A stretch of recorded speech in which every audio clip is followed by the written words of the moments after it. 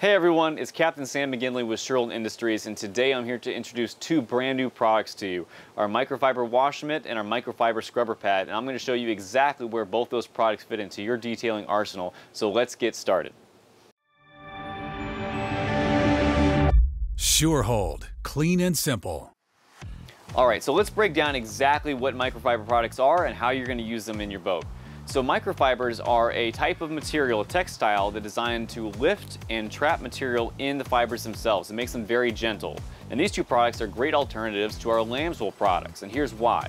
So the lamb's wool products have a place in detailing for being a little bit more aggressive in the cleaning. They're a good scrubbing pad. For these two, they're more gentle. You can use these on your isinglass, your strata-glass, your outboard cowling, stuff you need to protect more than you need to scrub clean. Now, both these products have the same benefits as using a microfiber towel. It's soft and gentle. So the hand mitt here can be used around your isinglass, your strata-glass, reaching in between the legs of the towers where you even have a lamb's wool accidentally scratch something. It can be used on custom finishes like all grip and emerald. Anything you want to be as gentle as possible while still having ergonomics of a hand pad, this is a great choice. Now, if you're trying to clean something far away from you, but still trying to be as gentle as possible, that's where the scrubber pad comes in. Again, same benefits of a microfiber towel. So if I have to clean the flybridge isinglass on the outside of the boat, I can do so from the deck by extending the handle and making the same reach. It's a great choice for that application, or again, just having the most gentle scrubbing action possible. But there are a couple rules you need to follow to keep these products effective. First and foremost, do not wash any microfiber product at the hot water setting. You only want to use cold water. The hot water will actually begin to melt the fibers.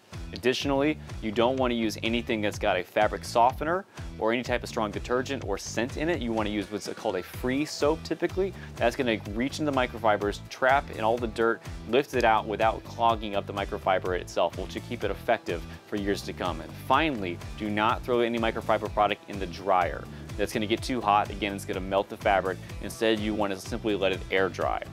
So there they are, folks. Two brand new products, a new wash mitt and a new scrubber pad. Another set of tools to help you keep your boat clean and simple. And until next time, I'm Captain Sam McGinley, and we'll see you around. Come on, guys. They already know to subscribe.